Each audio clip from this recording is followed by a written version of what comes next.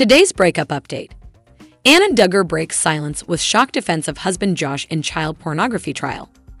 For the first time since husband Josh Duggar was convicted on child pornography charges, Anna Duggar is speaking out and defending him. In December, Josh Duggar was convicted on one count of receiving child pornography, as well as one count of possessing child pornography. Anna, who appeared with Josh on the hit TLC series 19 Kids and Counting, shared an Instagram post on Thursday, February 3, in a statement of support for her husband.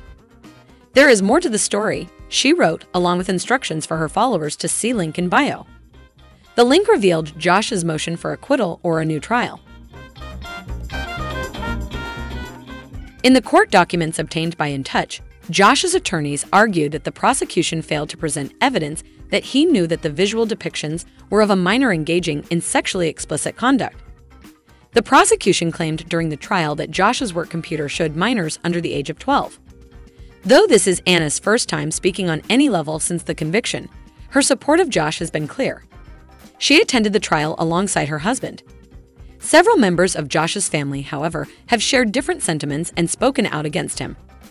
As a result, Anna did not attend Josh's family's annual Christmas celebration. He faces upwards of 40 years behind bars. The motion reads, "The evidence elicited at trial does not support a conviction on either count, even in the light most favorable to the government. Specifically, even accepting arguendo and only for purposes of this motion, the allegation that Duggar received and possessed visual depictions of child pornography.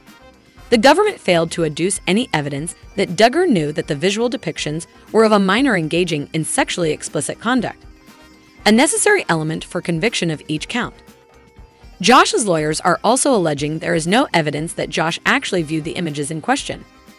Indeed, the evidence at trial established that certain files allegedly found on the HP desktop computer were never viewed by any user of the computer and that all the files at issue had been deleted shortly after being downloaded. The motion continued. Disclosure: Pop Culture is owned by Paramount. Sign up for Paramount Plus by clicking here.